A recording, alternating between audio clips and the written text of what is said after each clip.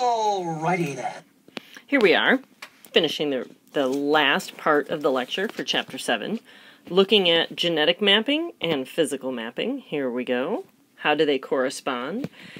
And what I alluded to in class was being able to figure out how many double crossovers you'd expect, knowing something about single crossovers. And so that's what we're going to talk about here. So the order of the genes is almost always correct when you predict them in a physical map. But the actual distance, or even the relative distance, is not always similar. Because we take into consideration the double crossovers, but there's triples and others and lots of other stuff going on.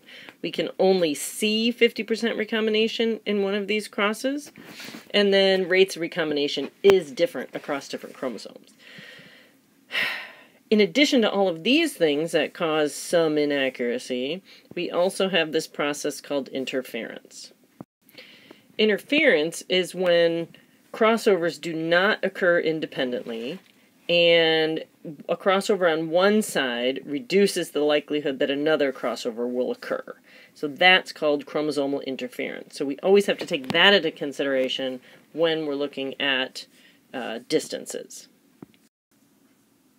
In order to predict interference, we need to use the product rule. First, we need to try to figure out what we'd expect. How many double crossovers would we expect based on how many single crossovers that happened? Okay, and so a double crossover is really two single crossovers that happen together. Anytime we want to do probabilities that happen together, we need to multiply. So we multiply the probability of the single crossover, which you determined in class, right? So if you go back and look at these numbers, right, this was 6.4 mu, or something, and this was 12.3 mu. So recombination frequency in decimals, not in percents this time, the recombination frequency as a decimal, right, is used to calculate the probability of a double crossover, an expected double crossover. Okay, so the frequency of double crossovers should be the frequency of a single times the frequency of a single. And so if we looked at a total of 4,197 offspring, the frequency of double crossovers we'd expect, right, multiply by the total to figure out a number, would be 33. We would expect 33 double crossovers. But what we actually observed was only 22.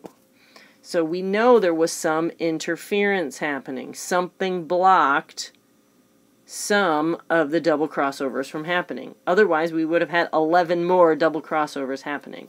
We only had 22, supposed to get 13. In order to measure interference, we need to use something called the coefficient of coincidence, the ratio between actual, the observed double crossover, and the expected double crossover.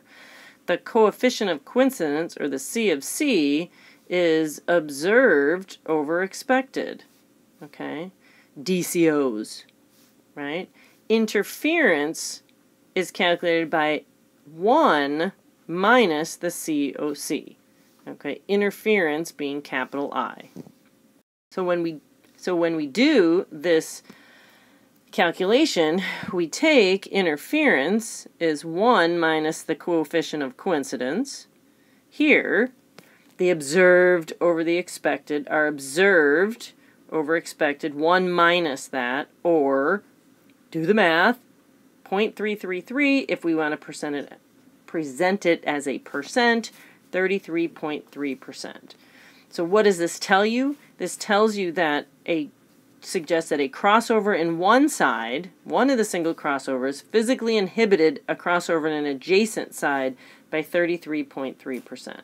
Right? All they're saying is there's 33.3% less double crossovers than we'd expect with no interference. So if I said there's 0 interference, we'd have what? We were supposed to have 33. Okay, so, but we only ended up with 22. 22 is 33% less than 33. And that's how you calculate interference. So now it's your turn.